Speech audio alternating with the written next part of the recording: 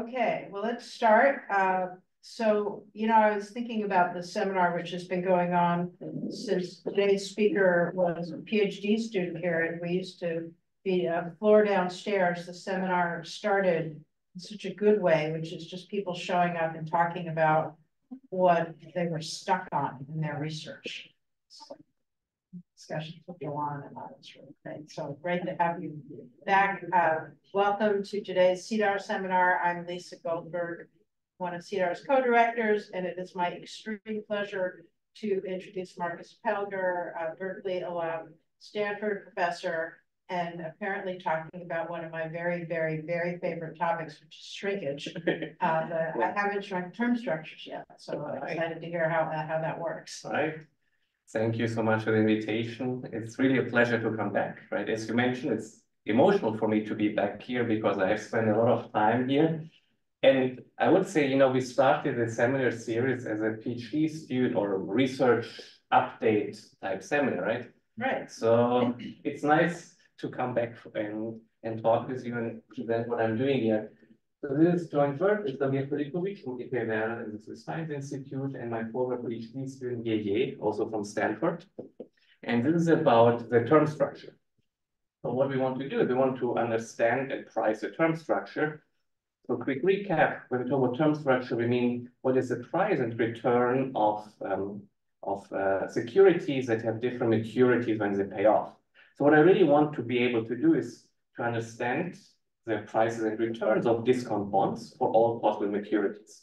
So discount bond pays $1 1 year from now, or 2 years, or 3 years, etc.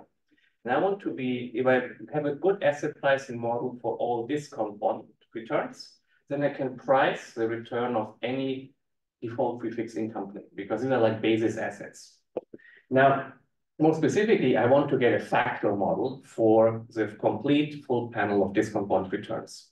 Now, why is that challenging? Well, I do not observe these basis assets. What I do observe are treasury bonds, which are typically coupon bonds, and I only observe them for a relatively sparse set of maturities and observe them with noise. So what I observe is a very small number of prices and returns, and I want to infer from this a discount bond curve and a model to price this curve. Well, why noisy prices? I mean, this is one of the most liquid markets in the world, right? Well, let's talk about it. There are a number of arguments why you might observe price deviations. And some of them might be related to liquidity issues because not every maturity might have the same liquidity. You might also argue that there are certain market imperfections that play a role, but you can observe securities with very, very close maturities, but the prices deviate, and then you see very soon the next day the prices adjust. So there seems to be some form of market imperfection empirically. Now, we will talk about what is a good model and how do I define good here, right? So there will be a number of things, but essentially I want to know what is a good model out of sample. And then to some degree, then if there wouldn't be any imperfections, then my model should be good out of sample. If I have a discrepancy between what I've fit in sample and out of sample, then there is something that I could call noise. But let's come back to this later on. Now, what we do is— Can I ask an upfront question too? This is all treasury bonds, no credit. I will only talk about the treasury market today. I will tell you how what we do can be used as an input for credit bonds as well, because there you also have a term structure. But in addition, you have credits, you have credit risk, right, that comes on top of it. But let me talk about a problem that looks simpler, but actually is not that easy. And there are, in my opinion, very interesting insights to be learned. So if I can just comment. We are unifying non-parametric curve estimations factor model. So let me just come back to it. So when you look at the literature, how did people build asset pricing models for the treasury market? First, you estimate in one form or the other, either prices, yields, or returns of discount bonds. For example, you use a parametric model and Nelson, Swenson, Siegel, etc. Given that estimated, I call it curve because you estimated discount bond for a lot of maturities. Given this curve, you then estimate in the second stage some kind of asset pricing model, which could be a factor model. First point is, if your estimate of discount bond returns is imprecise, then anything that you do later will be biased and contaminated. I'm going to show you that a lot of the discount curves that people use so far are very biased, noisy, and actually will omit information that's relevant for asset pricing. Second thing why it's important to think about it as a joint problem is because we can actually learn why we get certain factors. So the reason why there's a specific structure in the discount bonds depends on how the estimation of the curve happened in the first place. Just to be more precise, there is an equivalence. The reason why you get factors for discount bonds is because you can approximate the discount curve with a sparse set of basis functions. There's an equivalence that you can show, but once you understand why you get certain shapes in the curve, you understand why certain factors arise, and that helps you then to explain what they're doing. Now, as I said before, the problem is fundamentally estimating a curve. That is it's a complicated problem. You know, function estimation is a non-parametric problem. What we provide is a novel method, which is actually, in my opinion, amazing. We show that this problem can be solved with a simple regression. Now, why is that relevant? The moment you have a regression, things become linear. When things become linear, it maps into tradable portfolios, and it very naturally maps into a factor modeling setup. We are showing that we have a method that is very precise to get discount bond returns. It gives us tradable returns, and we have a publicly available data set for this. And given these estimates, now we can do an economic analysis of this market. Yes? Just to make sure I understand. So when you talk about factor models, right, you can write down factor models, like, for example, in yields, forward rates, in returns. So when you talk about a factor model, what do you have in mind? Here, I will talk about returns. If time permits, I can tell how these are connected, but what I will care about will be term structure premium statements. That is related to expected return statements. So I want to do it in the return space. So what This is bond returns. Bond returns. And not like the yield curve. I'm used to different factors, right? The shift, reshaping. So what most of the literature does, it fits a factor model in the yield space. Yeah. Usually under risk neutral measures, and then sort of thinks about risk premia. So, you know, but coming from the yield, modeling the yield curve, and then there's no arbitrage restrictions, right? let me talk more about these connections, but what I will talk about today, think about is a pure cross-sectional return modeling in the same way how we do it in the equity space. That's what I'm after. I will make You pose no arbitrage. I mean, I will be a little bit more careful and I will talk about it, but I'm not looking at, if you think about affine term structure models, because I think that's what you had in mind. That's not what we're doing here. The way how you should think about it is really want to know what is the dimensionality of the fixed income market. I'm essentially going to show you that you only need 4 tradable portfolios and they replicate in an appropriate sense all fixed income players. Now, given those 4 tradable portfolios, which I will call factor, you can then estimate your model of choice, like an affine term structure model, because all these models first require a set of basis assets that you say have all the relevant information for this market. And then you're trying to estimate the dynamics, that means over time relationship. And I'm doing a pure cross-sectional dimension reduction here. And I will study how this cross-sectional factor model explains risk premia.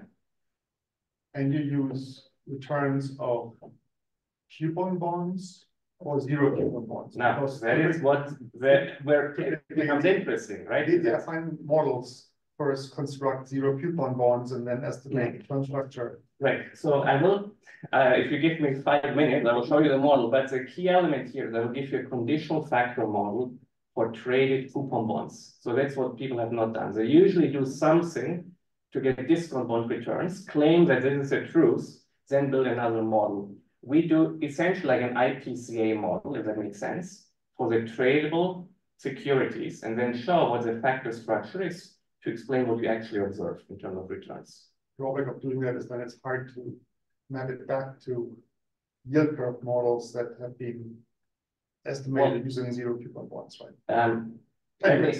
Let me come back to this point, right? So we have 3 economic main findings I want to highlight. So remember when I did my PhD, I was already puzzled why you get level slope curve. So I think all of you have worked with some set of panel of yields or discount bond prices or returns. Now, when you do a principal component analysis, you get very specific shapes for the latent factors. And the point level slope curvature based on how the loadings look in this discount bond or yield space. Now, I will always puzzle why those are the rise. Now we can actually tell you why you get that. So we prove that, or we show that for Treasury markets, smoothness seems to be a fundamental principle. Essentially, good term structure curves are smooth curves. And we show that the optimal basis functions to approximate smooth curves are level slope curvature. So we can formally show it. So whenever the problem is to approximate a smooth relationship, you will get with a PCA on a panel of these estimated objects, level slope curvature type factors. And I will explain more what this means. The second thing is about risk. So what I'm showing here will be that exposure to bond factors, so that means risk loadings, are fully explained when I know the cash flow information of bonds. So if I know, for example, for a Treasury bonds, the coupon payments, that gives me the same loading as I would run a time series regression factors. So instead of characteristics are covariance, we show that cash flows are covariances in the bond price. So we show that for Treasury markets, how to construct bond characteristics and how to think about risk. The last statement is about what is the dimensionality of the Treasury market? So we show that there is what we call a complexity premium. So we document that 4 factors are sufficient to hedge and price any fixed income, default-free fixed income claim in the Treasury market. But the 4th factor, which is important to capture more complex shapes, seems to be extremely relevant to explain the term structure premium. And from an investment perspective, being able to invest into the 4th factor seems to be an important hedge for bad economic times. They can double or triple out of sample Sharpe ratios. I want to highlight this type of 4th factor wasn't even detected when people looked at Nelson, Swenson, Siegel, or Gorjanac and Wright discount curves, because those discount curves are so bad, so biased in their estimation, they omit the type of shapes that we are after, which we can capture with a more precise method. Now, in the old days, we used to worry about on-the-run securities. Take it out. Does this have any relevance to your 4th power factor? I can talk more about the data set. Yeah. So what we will do, we will use a very standard data set, which will be the same that Gorjanac and Wright, Farmer and Bliss, Lu and Wu, and the other companion paper there with Damir do, where there are some filters. So you want Treasury bonds that represent the same object. So it will only be off the run. There will be certain filters. You don't deal with on the runs. Exactly. Conceptually, there's nothing problematic for us to deal with it, but if there's another characteristic besides the cash flow maturities that leads to difference in prices, you will need to condition on that in your model. I mean, but we want to say the only thing we care about is how maturities affect returns and premium. That's what we are after. All right. So Markus, it's well known that if you get factors from in the yield space that they don't capture risk premia for holding period returns. That's the sort of like the corporate CAC and stuff. So it's not surprising that if you capture a sort of risk premium factor, it's not related to the level slope curvature from the yield curve estimation. So I will tell you a little bit more about level slope curvature for yields and returns. The way how people, postpone it if you want to. Yeah. I don't want to hold you up. Yeah, but I think what really makes a difference here is that we say, look, there is actually a non-parametric problem. You want to estimate a function. And then there is, you look at a matrix, a panel, and you do some kind of calculation. These 2 problems are connected. And people usually don't look at it. We can show that levels of curvature also rise in yields because you're trying to approximate a smooth yield curve. So the reason why you get certain latent factors is the same argument. Now, of course, the time series of returns and the time series of yields have mechanical differences. But I want to just, from a cross-sectional dimension, it's the same object. Now, let me just give very quickly the formal setup.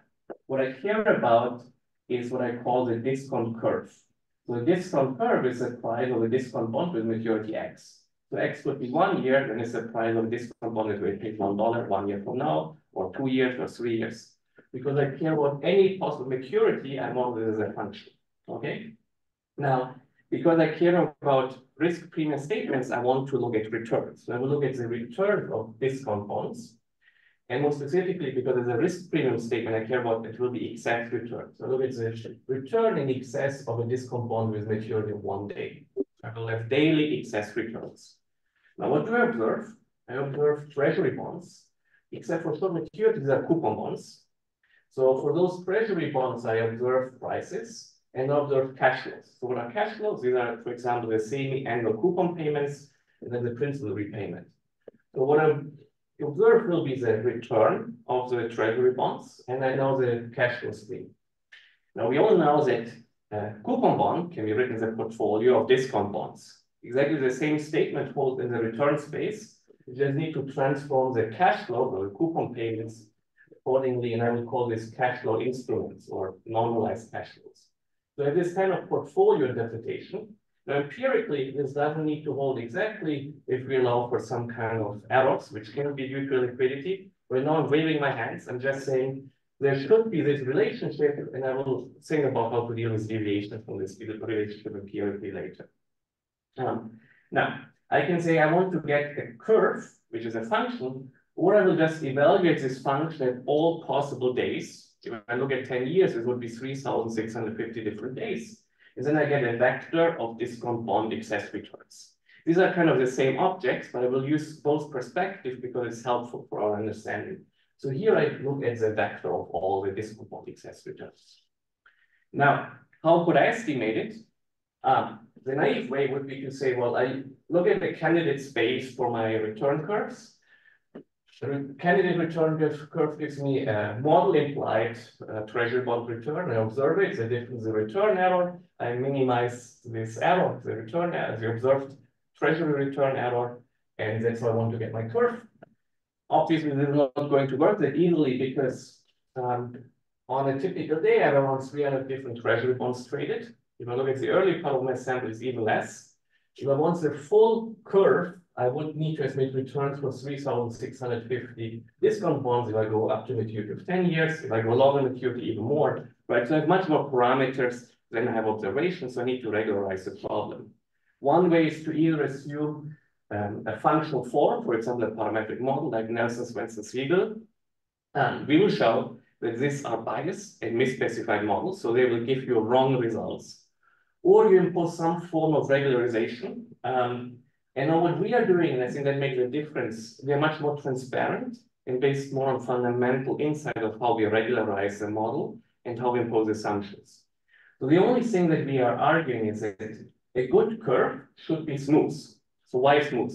Well, the idea of smoothness is that bonds with similar maturities should have similar returns. If that is not satisfied, then you can create trading strategies, dynamic trading strategies that create very large payoffs. Now, empirically, the returns that you get by trading bonds are limited. So by putting bounds on the smoothness, we put bounds on how much money you can make by trading treasury bonds. And we've used it a little bit in the spirit of limits to arbitrage, right? So we put bounds on infeasible payoffs by saying the curve should be smooth. Now, how could that be modeled? So I can write down a population problem where I say, I want to have an appropriate set of curves. This can be a lot of functions. I'll talk more about this in a second. And I want to trade off the return error and the smoothness of my curve. There will be a parameter, I call it lambda, that captures this trade-off, right? If I increase lambda, curve should be smoother. Now, how could I model smoothness? So look at the function. A natural way to model smoothness is the second derivative, because different maturities should get different weight in terms of smoothness. You can have a smoothness parameter alpha here that allows us to put different weights for different maturities. This is the right way to measure smoothness for discount curves and their returns. We have a companion paper where we talk in much more generality about first, second derivatives, how to weight it, and we show that that is the right way to approach the problem. That's a good question. Yeah, So, please. I mean, There are a few perpetuals floating around, but basically your sample is, but the longest maturity is going to be 30 years. So in order for the time beyond 30 years not to matter much, alpha has to be discounted fairly heavily. And I'm wondering whether this exponential form is what you really want to do, or whether you want to take something that's less discounted and just truncate it or something like that. This is what you want to do. I don't discuss it much in this paper. We have this other paper, which is more theoretical, where we show that this alpha corresponds to the infinite maturity yield. It's only relevant for extrapolation, not for interpolation. So if you go up to 30 years, alpha doesn't really matter if it is in a reasonable range. If you want to use a model to extrapolate, essentially the choice of alpha tells you how you extrapolate curves. Do we have any bonds longer than 30 years in maturity? Not in the US. If you look at other markets like UK, you have longer, but they have like perpetual rates and peak data out there. So there is another project. I'm happy to talk about it. For the moment, I will just tell you, let's look at this as a smoothness measure. I can talk more about the work that we have done in the other papers, where it's about how to think about extrapolation, how we think about markets that have longer maturities, etc. So one thing you could do is estimate it up to like the 20-year only, and then see what the model implies for the 30-year and compare it to the observed period. So we have that. So we have a very long paper, and all the estimates that we have are publicly available too. So you can also look at our. So one more question. I mean, in your sample, I assume you have very different sort of regimes, right? So from the 70s to the whatever, you have a sharply declining nominal yields, and then you have the zero lower bound. Is it possible that you might get different very good question functions? I will talk about this later too. I give you a very quick preview here. Now I haven't given you the model that estimates, so it's a little bit hard to talk about what changes and what not, but the cross-sectional relationship between bonds is extremely stable for the 60 or 70 years that our sample has. What does change is, for example, the importance. Yeah, what changes will be the importance of certain shapes. So it's not like you use the same factor, but the loading of factors can change, but the risk premium of factor will be time variable. That's a nice result. And we have a lot of results where we'll talk about it and how this relates to macroeconomic regimes. Yeah. But that is later after I've given you the model setup. Just what is the right function space? Now, this is actually quite nice result. We use all twice differential functions. We've proven that paper that any arbitrage-free return curve has to be twice differentiable. So we look at all reasonable return curves. So we don't rule anything else by using ad hoc assumptions. And so it's a very flexible model. The only choices that we have to make is how we trade off smoothness versus return error, and how we look at different maturities, and we let the data speak. So we will look at which lambdas and alphas give us the best out of sample fit, right? So it's a data-driven approach and very flexible. Similar question now. So what you mean is that the curve must be smooth across different maturities, but it doesn't have to be smooth across different time, right? That is a different question. I will show you that. So here, I'm looking at a problem for 1 day at a time. So I haven't even looked at a time series. I've just looked at 1 day at a cross-section. Exactly. I can estimate these models for each day, which we did, and we can talk about if something changes. Empirically, you want the same model over time. Nothing changes. So my actual question is that can we actually use your method for the prediction purposes? For example, predicting the shape of the conjuncture for next week, for example. So let me, yes and no. I mean, what I will want to talk about today is a cross-sectional exercise. Cross-section means I have a large set of assets and I want to be able to replicate them with a very small number of assets. And I want to be able to label these assets as factors and talk about a risk perspective. Now, the same way when you do a cross-section factor model is not necessarily a prediction model per se. You can build a model to predict the conditional risk premium factors. It means you do some kind of prediction of factor returns. And once you combine it with a cross-sectional model, you get a prediction of the rest. But that is more like a complementary question. So the main point is understanding the cross-sectional structure. I will talk about the conditional risk premium of factors and how it relates to macroeconomic regimes later on, which has a little bit of the flavor of what you're talking about. But really what we can say very accurately is how different bonds with different securities will relate relative to each other. I can, if you want to think of this as a prediction, I can do it in a very accurate way. Saying if the yield curve will be up or downward sloping tomorrow, that is about predicting the conditional mean of factors, right. And that's a separate problem. Now, this is a complicated problem, and we use a solution that is based on what's called reproducing kernel Hilbert spaces. Now, what we are leveraging here is something that's very heavily used in machine learning, the so-called celebrated representative theory. It's going to simplify an infinite dimensional optimization problem to finite dimensional one. So just to recap, right, we have a lot of functions that we can estimate. Functions are non-infinite dimensional objects, but by specifying the function space twice differentiable as the objective function, trading off return and smoothness, we uniquely pin down what the basis functions are for this complex problem, and our solution will be linear in these basis functions. More specifically, it will be simple rich regression in these basis functions. That's really nice from an estimation practical perspective. That's important because linearity, as I said, maps into tradability, factor modeling, so we can use this whole machinery moving forward. Now, what are the basis functions? So in a reproducing kernel, Hilbert space implies what is called a kernel. This kernel implies basis functions. Now, we have an analytical formula for this kernel. We can show what it looks like. What is more interesting, that's what I want to emphasize here. So we have a solution that's linear in the kernel, and without a lot of generality, we can look at the spectral decomposition of the kernel. Essentially do a PCA on a matrix that is implied by the problem. And these eigenvectors will be our basis functions. The reason why we do it is because these eigenvectors, we know what their properties are. So we can prove that the first vector here is the smoothest vector in Rn. The second vector in V is the second smoothest vector in Rn, orthogonal to the first one. So this is if you want to span smooth functions, then exactly the form that you want to take. And the first vector looks like a slope, the second like a curvature.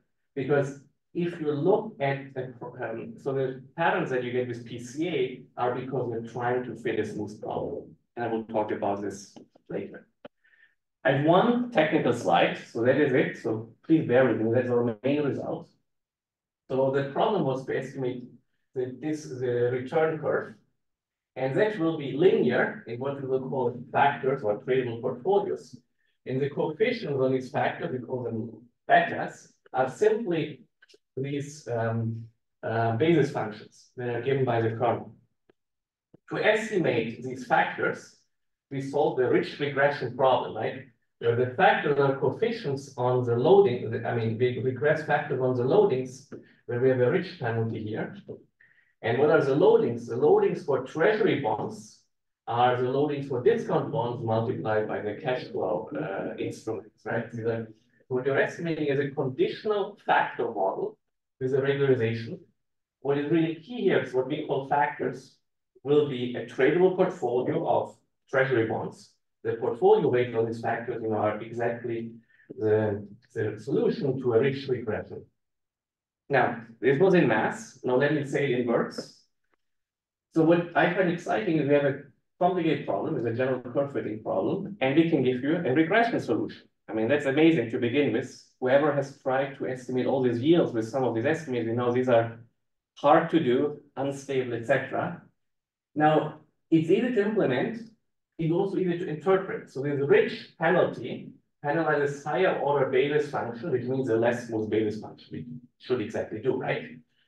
Now, what is key, and that's the only estimate in the literature that gives you tradability. What we call factors are investable portfolios of trade coupon bonds. What we call discount bonds are portfolios of factors, and therefore investable. And so this model is precise to replicate coupon bonds. Then it gives us also a portfolio, like a hedging portfolio, right? So we can do immunization and hedging and replication for any tradable, default-free fixed income security. Now, yes? Question about the word investable. Are these long-short portfolios? This will be long-short. We can talk about the costs in your investable portfolios.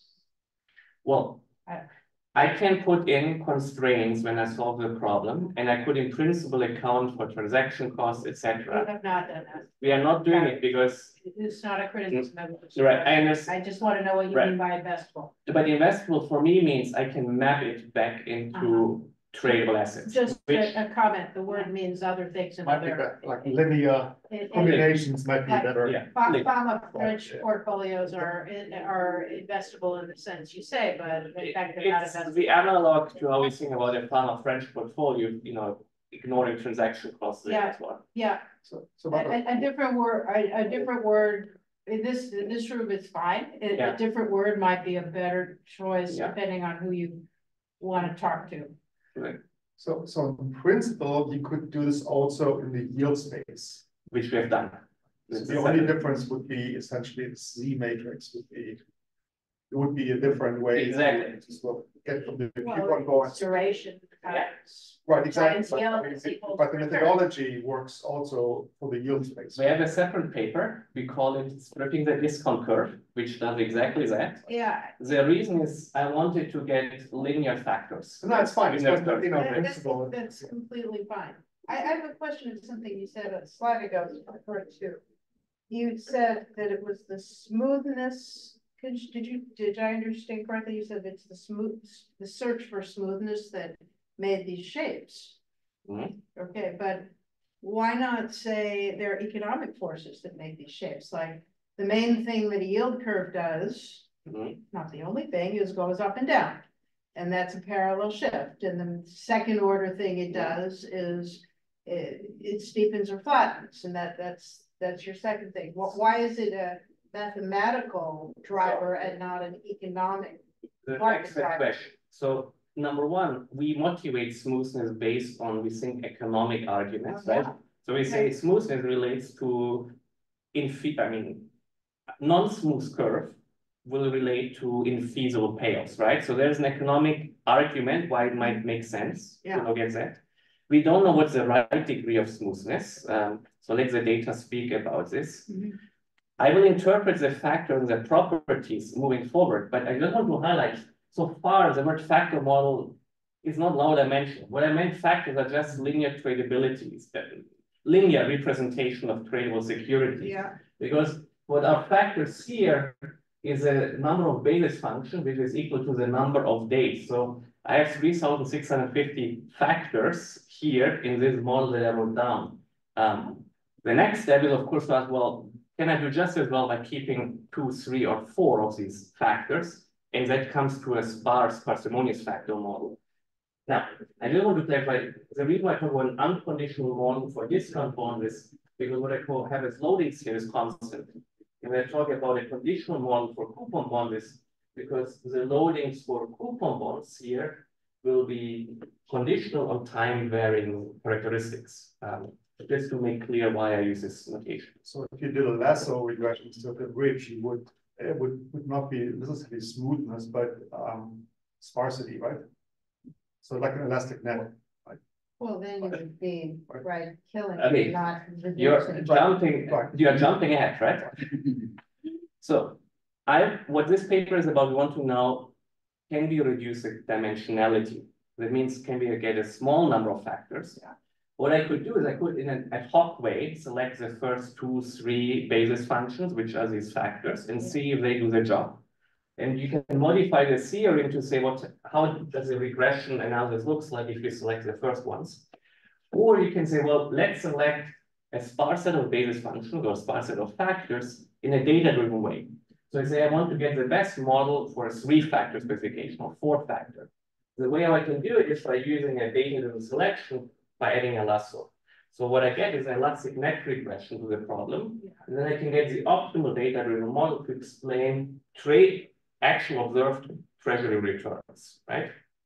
So we will look at this. Now and I will talk more about this. What is interesting, this will exactly select the first basis functions. Mm-hmm. So I will end up with just selecting in the same order as if I would take the first ones.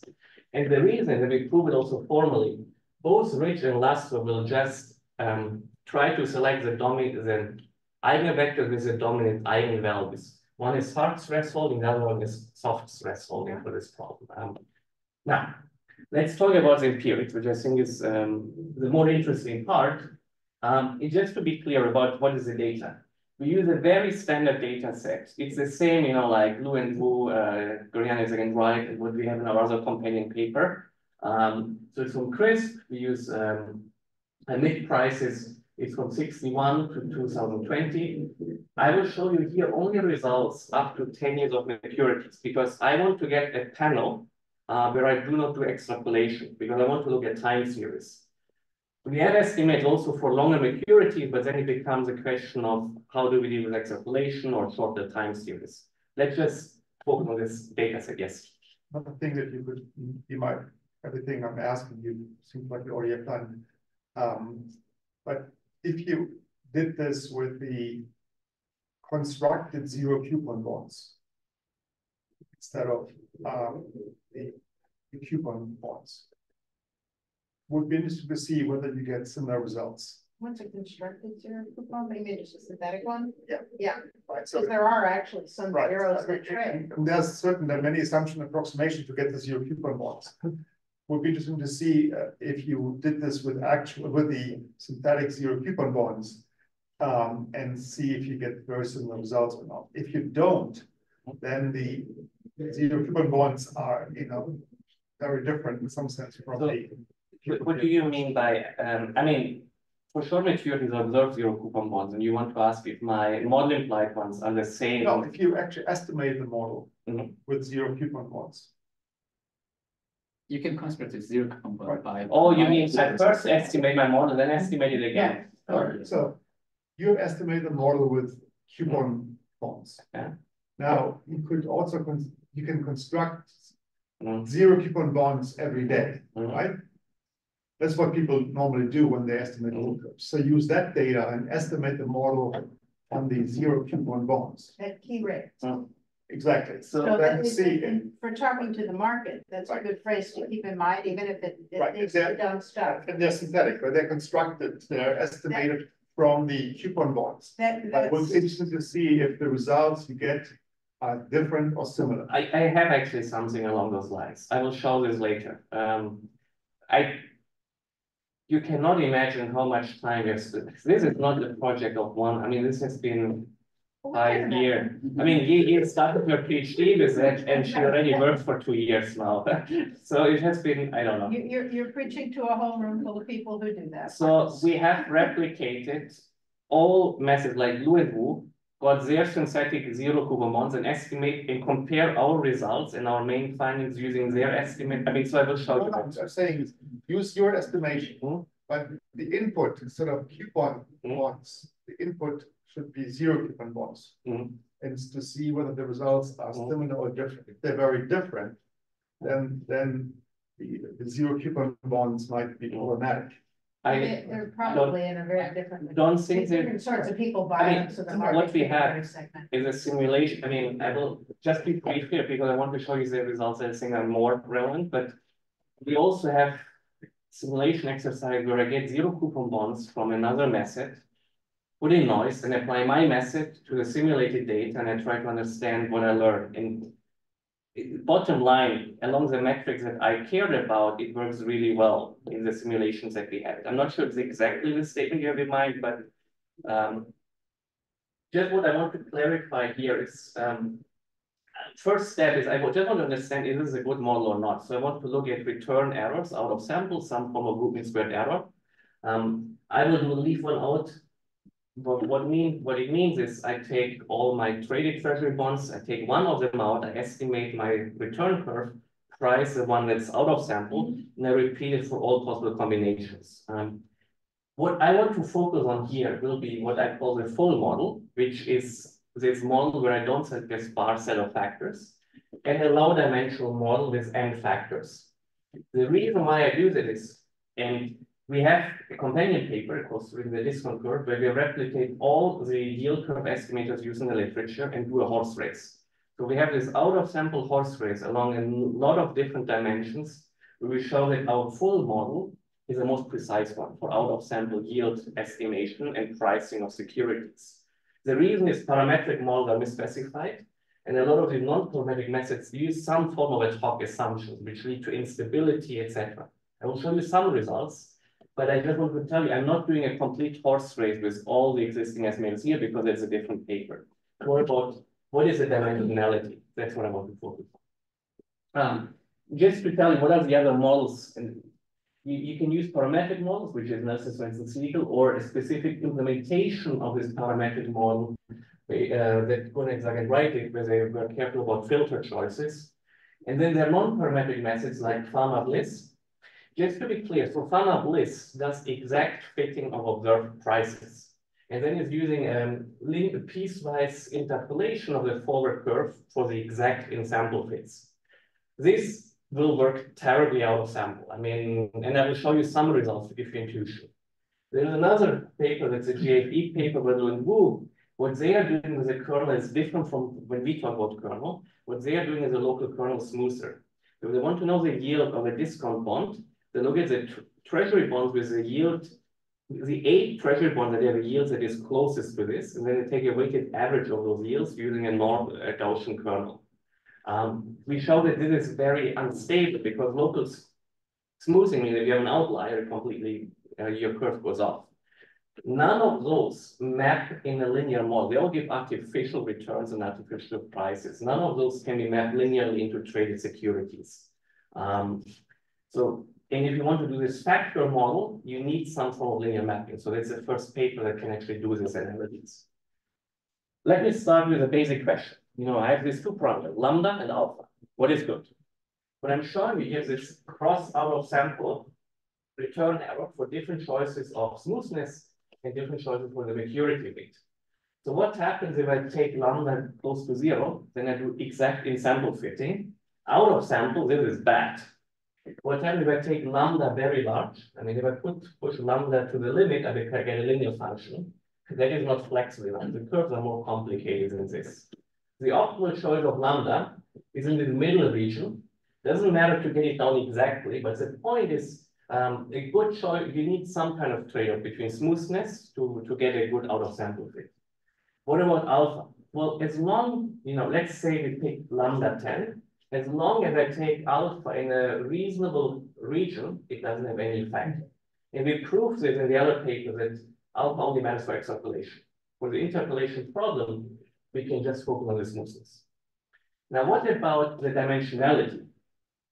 So what I'm showing you here is this out of sample fit for different smoothness parameters and different numbers of factors, where it just takes them in their canonical order based on smoothness. Let's say we fix lambda equal to 10, I fix alpha to 5%, just to have a benchmark. And now look what happens if I take factors. So if I take factors up to 4, 5, 6, I'm almost as good as if I take 3,650, right? So the point is there seems to be a low dimensionality. Now we need to talk about what's the right metric when we want to reduce dimensionality, what do we care about? But there seems to be evidence that you only need the dominating basis functions to get a relatively good model. So we'll focus for a lot of the rest of the talk on the first 6 basis functions now, because that already gives me most of the out of sample approximation. Now, which factor should I take? Let's use the lasso to select the best factor if I want a 1-factor model, or a 2-factor or a 3-factor model. And I show the frequency because I do it day by day. And I show the frequency how often for a 2-factor model, I would take the first 2 basis functions based on smoothness and so on. If I want a 4-factor model, I almost always take the first 4 factors. So this provides evidence that the optimal order for factors seems to be based on the kernel or the smoothness order, right? So moving forward, I will just use the smoothness order when I talk about a 1, 2, 3, 4, 5, 6-factor model. Yes. Structure of factors or simply the number of factors, it may depend on the regimes between normal and prices. So I take this as evidence I'm not gaining much by selecting factor 10 instead of factor 3 when I want a 3-factor model. Yeah, just to say, with much cruder methods, these same insights were available in the 90s. That's fine. I mean, I'm not. But none of those methods look, as far as I can tell you, at the actual Treasury bond returns, right? Oh, you they usually all- look at synthetic stuff. So in bar, but with the discussion maybe before lunch, but I can tell you how they used to build the term structure models in bar. This was my first education. I'm very interested to have another one here. But that was certainly done with a very clear conscientiousness about how the market thought about it in addition to mathematical considerations. And this is, I think, clearly more elegant along many lines, but just to say that these cruder methods got into a lot of the same things known long ago. And curiously, I have come back to, after spending 12 years doing pretty much full-time equities, I've come back to fixed income. And I opened up the fixed income models, and to my amazement, all of these factors were gone, and they've reverted back to key rate models, because it's how the market likes to think about it, which seems like a backward step in terms of good modeling, but it is how they're being presented now. So I didn't use the word, but what we have, you can think of it as a Barra model for fixed income, because I have a pure cross-sectional regression model. I get factors by regressing on cross-sectional objects, which are my temper information. Barra does it today. I read the modern documentation of them, and also BlackRock creates these, which are just Barra knockoffs. And they have gone from the types of factors that you have. This is not a step forward, in my opinion, back to key rate, which is how traders like to think about it. I mean, you could argue whenever you build factor models for cross-sectional regressions, you might think the key challenge is how you transform the variables that you use in this cross-sectional regression. You know, because the way how you do transformations of what we call characteristics has an effect on what factors you get, right? Totally. And this transformation is where these basis functions I was talking about come in, right? And let me now talk about the stuff that I was the most exciting about, because I spent many years, you know, trying to understand why is there levels of curvature type habits. Now I want to look at the first 6 factors that I get out of my model. I want to understand them, okay? And one way to understand it is to look at how these factors look like in terms of weights on the zero coupon bonds. Because my model gives me a theoretical weight that I should have on zero coupon bonds. That was this function V, if you remember, right? The function V for the first factor is how you would load on zero coupon bonds to construct the first factor. And the vector V2 would be the black line, the way how theoretically my factors would load on zero coupon bonds. So if you look at this pattern, you might say, well, that looks familiar. If you have ever done a PCA on these markets, you might get something similar. So what I'm going to do now, I calculate or estimate my discount bonds with my method for every day for 10 years, create a panel and do a principal component analysis and look at the loadings of my principal components. That is what the orange line looks like. This looks very similar, right? So what is going on here? Now, for my black line, I don't need a time series, right? On any given day, I already have this pre-specified. I just know that the optimal basis functions for smooth curve approximation are these black lines. The reason why with a PCA I get these shapes is because the problem is smooth, and the PCA will just pick up the smooth basis functions because it is optimal for describing the problem. Now, it's not mechanical. So we actually show that this is an empirical finding that this is the case. It's not mechanical. Let me show you one thing here. What happens if you take the data that are very popular, there's a Nelson-Svensson-Siegel implementation, that's Gorniana because I get right. If you create discount bond returns, you do a PCA, you will get the orange line. If you compare it with the PCA on our discount bonds, you see that clear deviations, in particular for higher order factors. And that's by construction, because if you have a misspecified model, certain shapes are not in the data to begin with, so you will never find them, right? But what about the following? If I now take a method that is more precise than Nelson-Svensson-Siegel, that is the Lewin-Wu method from the JV paper. It's not as good as ours, but it's the second best method if you want to approximate good yield curves. You use them to construct these artificial discount bonds. You do a PCA, Lu and Wu is the light blue line, our model is the orange and black line. It's essentially the same. So the Lu and Wu method is not doing anything with a smoothness penalty. It's just a relatively precise approximation. But as soon as we have a precise enough approximation of discount bonds, you will discover patterns that are based on smoothness. And the way how we interpret it is, smoothness is an underlying principle for treasury markets. And even if we use a not smooth method, once we look at a panel, essentially the patterns we want to detect are based on smoothness. We can show that the same finding holds if you look at equity markets too. If I take stocks, I sort them into 10 deciles based on size. I create a panel, I do a PCA. My PCs look like level, slope, curvature because conditional expected returns are relatively smooth function in the size. Now, this here, just to be clear, I don't have the level because I look at excess return. I essentially took the level out. If I put in the level, I get a level and then the slope. But that is a mechanical element. Now, the other thing is about how long do I have? Because there's... Oh, perfect. Because there were students outside and I thought you stop at noon and I got nervous. Don't be nervous. So the other thing is, I talked about loading so far, right? But if you think about finance and asset pricing, loadings are related to risk. Risk means you want co-movement with risk factors. Everything I did so far was purely cross-sectional. There was no time series that I really used.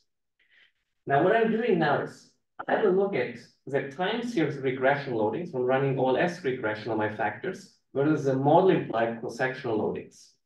Now, for discount bonds, I should expect constant loading. So take my estimated model of discount bonds with a full model, and I run time series regression on my first 6 factors. And I show the regression slope from the time series regression and the model implied.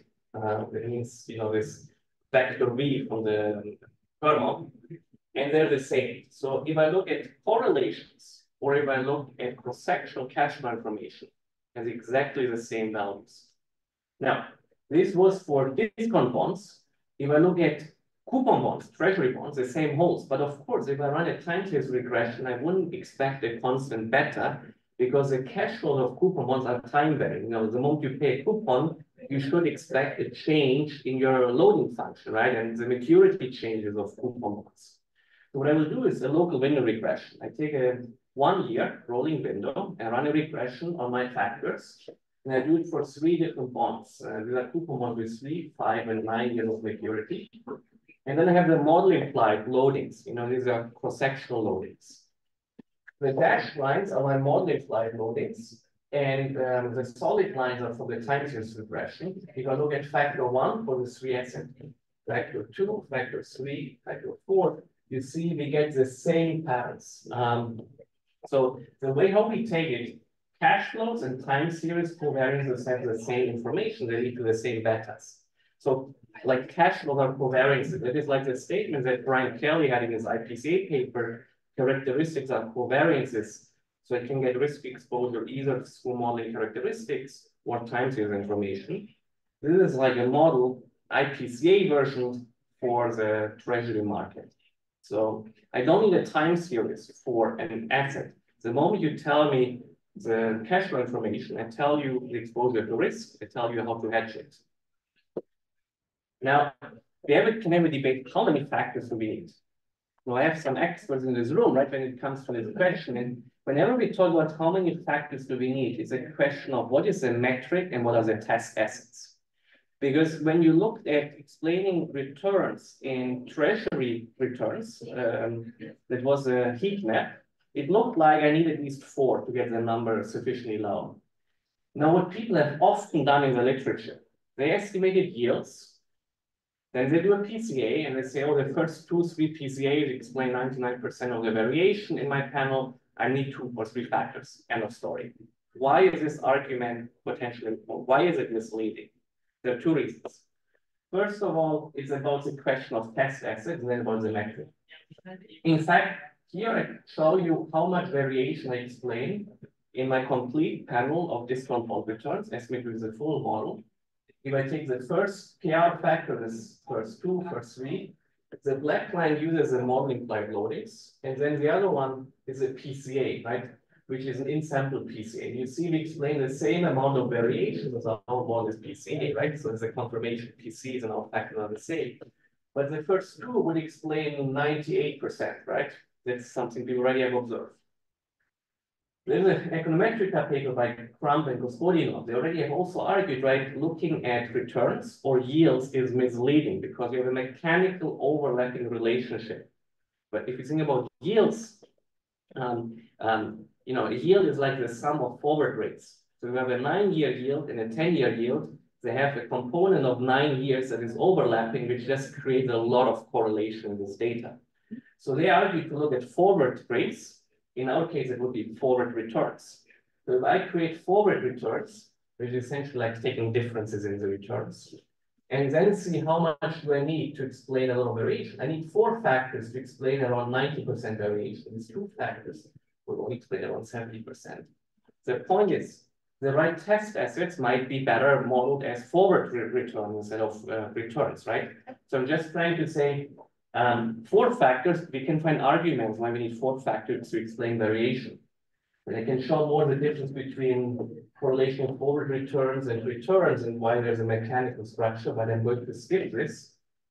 I want to talk about asset pricing now. So maybe quick recap, which again, for this audience is probably unnecessary, but we find evidence that a lot of, or most of the variation is explained by 4, I call them tradable PR factors, but factors that map into tradable securities.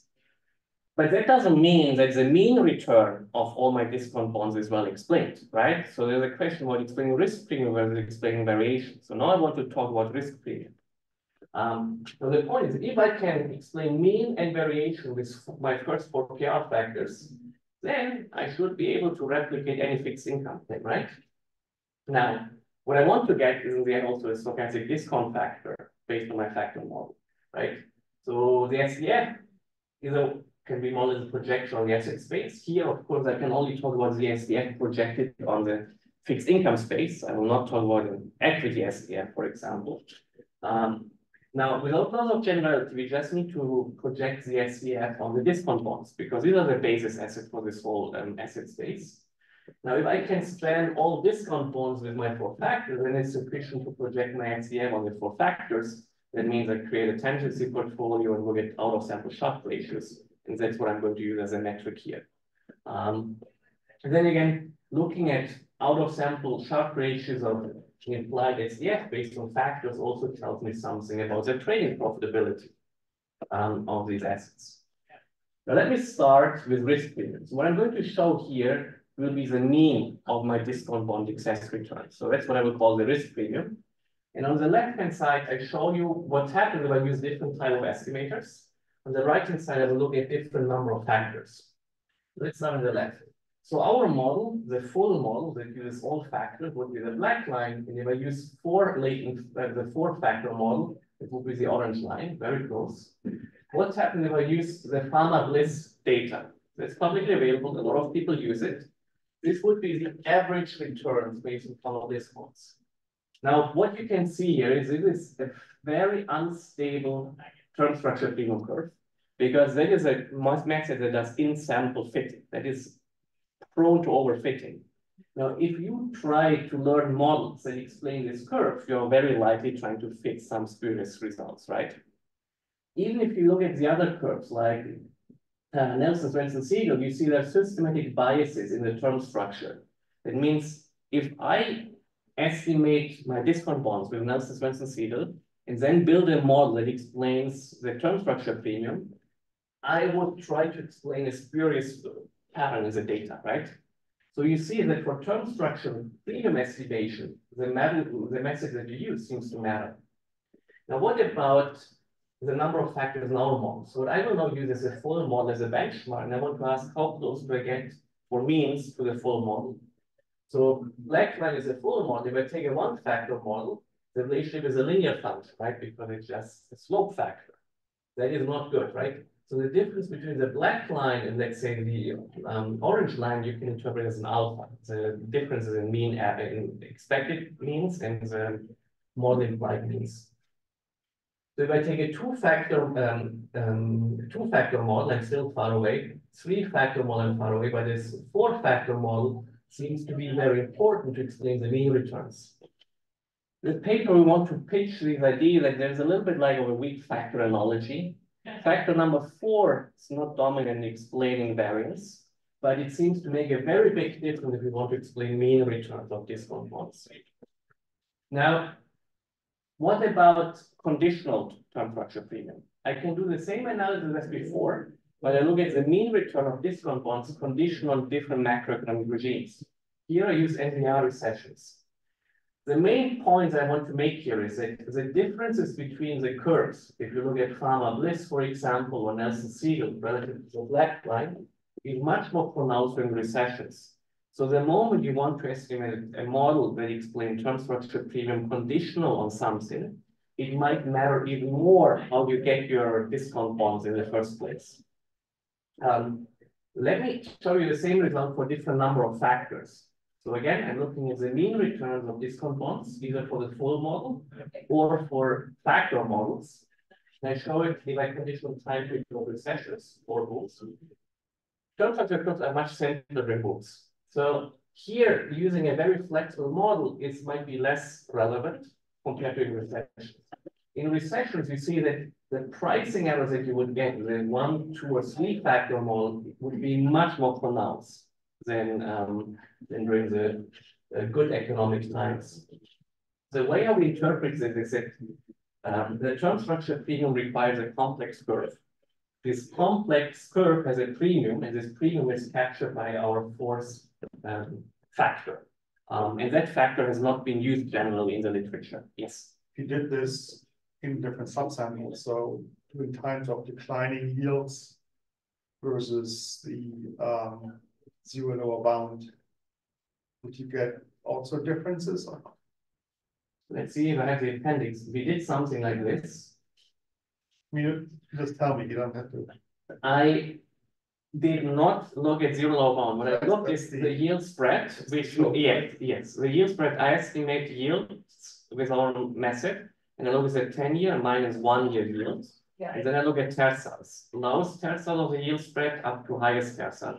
So the lowest tercel has inverted yield curves, and high yield spread means, you know. It's like, I would like to see different regimes because you, so 70s, 80s when declining yields, and then now it's inverted yield curve also. Right now, but for example, zero lower bounds, I mean, I would expect the complexity of the term structure is probably very different, right?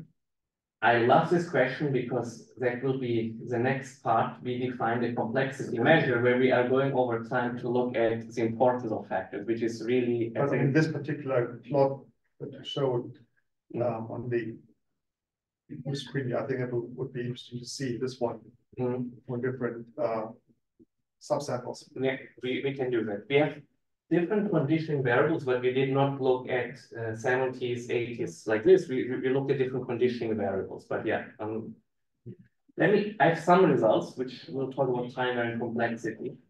But let me show you what I think is, in my opinion, the second most interesting result. I can create my implied SDF. So I create a mean variable efficient portfolios using 1 or 2 or 3 or 4 factors. And I can look at the returns of this portfolio. I will do this in an out-of-sample exercise where I use the last 20 years to create my mean variable efficient portfolio, and then I get an investable strategy for the next day, and so on, right? What I'm showing you here is the cumulative returns of the implied SDFs for 1 to 4 factors. Gray shaded areas are NPR recession periods. Now, what do you see? You just have a slope factor, and then this would be this light blue line. So you get a boost from having curvature factors included. Having our complexity factor gives you a boost of 2 to 3 times. Now, what is interesting? When does it give you the boost? Every time you go into a recession, you get a boost if you have this complex shape factor included in the portfolio. It seems like our complexity premium pays off in recessions, and there seems to be some kind of hatching you can do by capturing complex shape of the yield curve. Are you going to say anything more about what this fourth factor looks like? Yes. Well, I will. Yes, I will give you more structure. So what are the linear combinations that matter? Well, okay. Just to be clear, the fourth factor, right? Has this combination in terms of discount bonds. So that is a functional interpretation. Now I will show you Zero coupon or this one? these are zero coupon bond returns, right? So factor number 4 has these portfolio weights. What I will show later will be time series properties of the factor. And then I want to So it's short in the 1 and 6 to 7 to 8, and then long in the 4 to 6, something like that. yeah, I mean, from an investment perspective, I think the way if I look at this as a problem of approximating function, I could also argue this factor is important to capture complex shapes, and therefore it pays off in a portfolio where I have access to all the factors. So you could put it differently. If I omit factor 4, you would get these errors. I mean, you can look at where in the long end you make errors. Right? Right? The SDF cumulative returns, this one, right? So this is only about the fourth factor, right? So this It's a combination mean very efficient portfolio factor 1 to 4, right? So the combination of all 4. Oh, I see. So if you We have the time series plot of the individual factors, but we think they're less informative. It's more like what you get by combining them, their span that I think matters. so if you're arguing the fourth factor is really important, and I think looking at the particular this fourth factor, I think that would be. We think it's important when combined with the rest. So it adds a lot when you look at the span. So the Sharpe ratio by itself is not that high. It is higher than the others. I have this. I will talk about the Sharpe ratio of individual factors in a second. So I guess what I'm asking, if you, okay, what's the optimal SDF if I have any combination of 2 of those 4 factors? Do you would you select the first and Fourth? That's, you know, I guess. First and fourth. You would not suggest the first and second. No.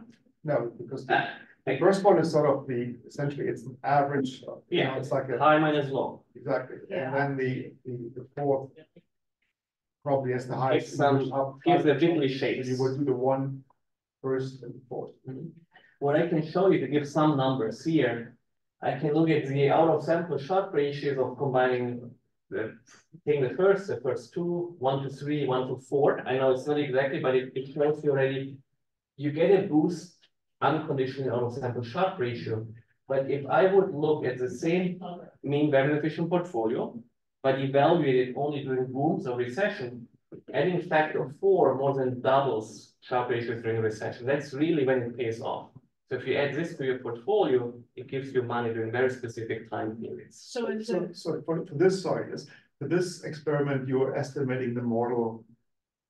So if you just estimated the model on booms, if you the estimation is different in booms and in recessions. Here we use the same model. Right, but if you estimate, would you get that for example, that the could be that the fourth factor is actually the second factor if you estimate it only in recessions. We can look into that. Possibly. We can. How guaranteed is it that the recessions are just exactly when the yield curves are inverted?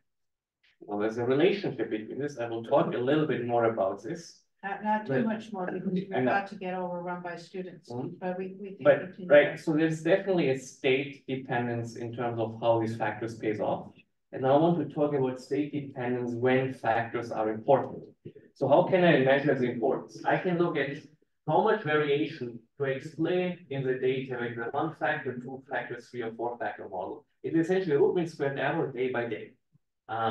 Now, this is what you see, there's variation over time. And now what we have constructed are 2 measures that come back to how complex shapes might be relevant. One we call the Treasury market complexity that says how much does your model, the explained variation improve if you go from a 1 factor to 4 factor model. So look at the difference from the black line, which is a 1 factor model, to the light blue line, which is a 4 factor model, right? So that essentially tells you how much more relevant it is to have these shapes that are not linear. Then you can look at something we call the unexplained variation. That is the amount of variation you don't explain even with a 4-factor model. That gives us time series. Now these time series we think are interesting. So if you look at this, how important these complex higher order factors are relative to a simple slope factor, this varies over time. And it seems like to spike every time before bad times happen.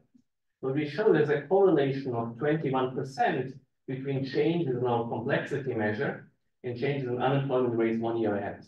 So if I show you the times of unemployment rates and our complexity measure, you can see very clear co-movement that is shifted by around 1 year. So it seems to be predicted for future bad times when curves get more complex.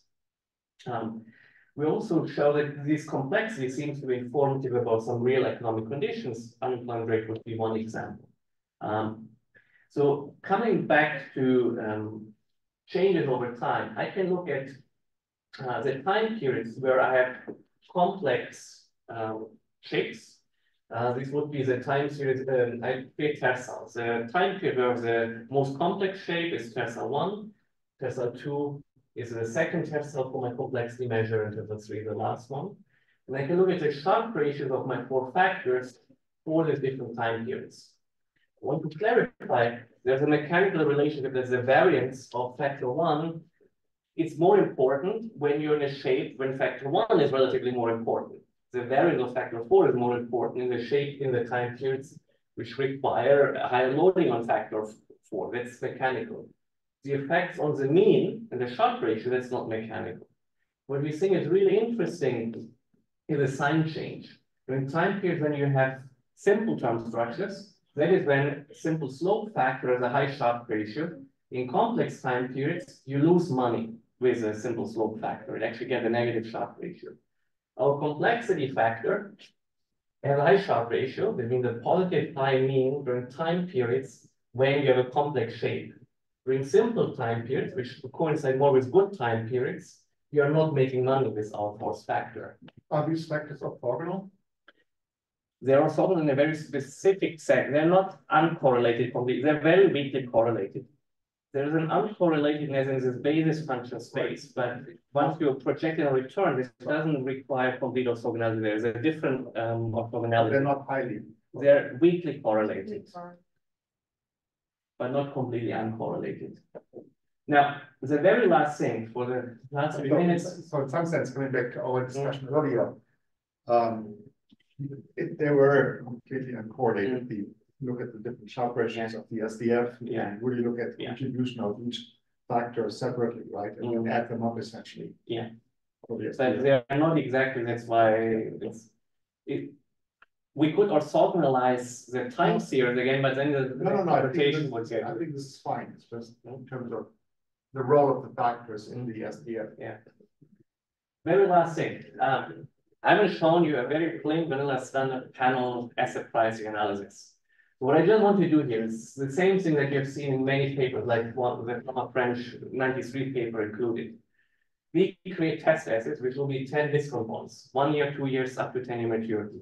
We use our full model to create them, but we also use the Nelson-Swenson seed of the GSW discount bonds. So we have these test assets. Then we use different factors, OKR factors, PCA factors from our French factors. We run time series regression, we look at alphas. Very plain vanilla. I do it in sample and out of sample. Just to summarize the main findings, mean returns with our 4 factors are very well explained. If you create discount bonds with GSW, they're easier to price. Actually, 2 factors already do the job because there's less structure in there. Our 4 factors price GSW. PCAs from GSW will never price our discount bonds because they already put different structure into the data. Equity factors do not price term structure because they're essentially uncorrelated. If you construct it from our French factors from the bond returns. How? So one would be, let's say there are the first one. So the first is a mean. The second one is, let's say, low, high minus low, and then think about maybe curvature. So just that is kind of what we do here, right? ad hoc. So if you just look at ad hoc methods. So Yeah. construct these factors that you do in an ad hoc way without the estimation. How close would you get? We have to look into that. I mean, the point that we wanted to make, if I look at the root means we have errors, the average alphas. Once it's in sample, it's out of sample. Once I have 4 factors, that is when the alphas really go down, and that's what we would have expected from the curves that I've shown before. Here, just show if you run a standard time series regression, you get the same result, which is what you would expect, because if our betas are the same as time series betas, you should get this here, right? You only include the first and fourth factor. We haven't done it. We should look into that. In terms of when does it matter, I can just show you for the 10 discount bonds. Where you use 2 or 3 factors, you see clear mispricing, but with 4 it's very low. So it seems like the long end would be mispriced if you don't include the more complex shapes, which was kind of somewhat in line if you remember the mean return plots, if there was some difference in the long end. So let me wrap up. So this has 2 contributions. One is methods. We can use a new method to estimate term structure factors. So it's unifying this curve fitting with a factor model setup. So our solution is very simple to implement, right? It's a simple rich regression. And we say it provides a new perspective of how to think about the machine learning approach to a financial problem. And we have a very extensive set of empirical results. So we claim that the dimensionality of the treasury market is 4. So essentially you just need 4 portfolios that replicate the term structure market. Risk can be modeled by cash flows and is the same as time series covariances. We provide a rationale why you get slope and curvature patterns. So that's related to smoothness as an underlying principle. And we show that there seems to be, from an asset pricing perspective, it's important to have a force factor, which we discover, that matters for risk premium, and we label it the complexity premium. So we hope that our data that we provide, which would be the full panel of discount bond returns and our factors, will be useful for other research. So we make it publicly available. So the code, the data you can use for your own work.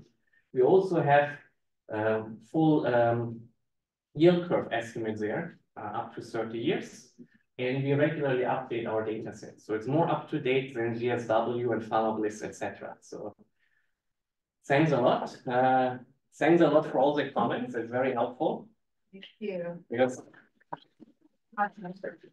we want to submit the paper in like 2 weeks, so it's good to get all the feedback.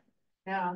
Or very soon, whatever it means, but we want to rewrite it now and submit it soon. Yeah.